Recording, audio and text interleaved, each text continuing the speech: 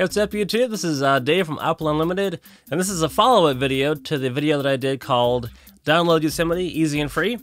I've had a lot of questions, a lot of problems that I didn't predict was going to happen. So this video is to hopefully help you out, to figure out what's going on. 90% of the questions I had were with one thing. So today is going to be about that, and that thing is unzipping files. What are zip files, how to unzip them. Super easy. I figured this was just common knowledge, but I guess not. So here we go. I hope this does help. What are zipped files? You can kind of think of it as like having a box, putting a lot of different files into it, and then closing the box, sending it to your friend or whoever, and having the other person open up the box and take all the files out.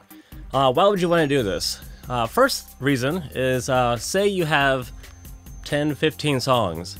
Instead of sending each individual song, which you could do, but it would be a lot easier, a lot quicker to take all of those 15 songs, turn them into one file, or zip them, send them to your friend, have them open it, and there they are. It's a simple concept. It's very effective. I do it all the time. Also, zip files have been around for a long time. So they are widely received by pretty much everybody. So the Yosemite file that I uploaded to Google Drive for you guys to download is a zip file for that reason.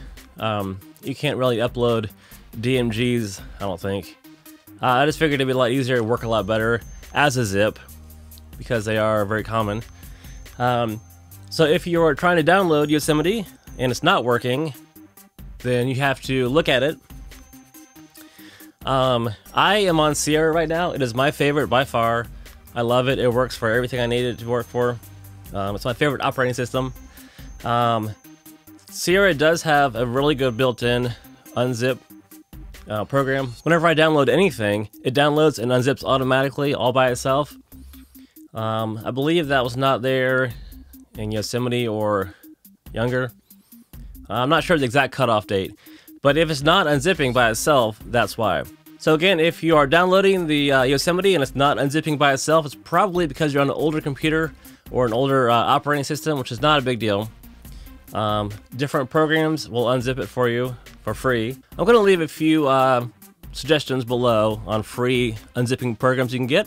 So all you have to do is download Yosemite, right-click on it, and hit Open With, and select a different unzip program. It's really just that easy. That's all you have to do.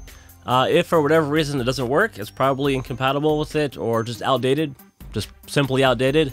Try a different program, and I promise it won't take long at all and you'll have it working. Like I said, it's very easy. That was 90% of the questions that I had was pertaining to that. The other 5% was I'm on Windows, what do I do, help. And I personally cannot stand Windows. It's a personal decision. Nothing ever works for me, ever. It's always broken, it's always slow, it's always crap. So because of that, I switched to Mac 5 years ago. I've never been happier. I love Mac for that reason. Everything works great. So this video is not intended for anyone on Windows to download Yosemite and install it. This is Mac only. I hope this does help. Again, I have a list below of different suggestions of different unzipping programs to use if the default built-in unzipper does not work. Alright, well thanks for watching. This is Dave from Apple Unlimited, and we'll see you soon.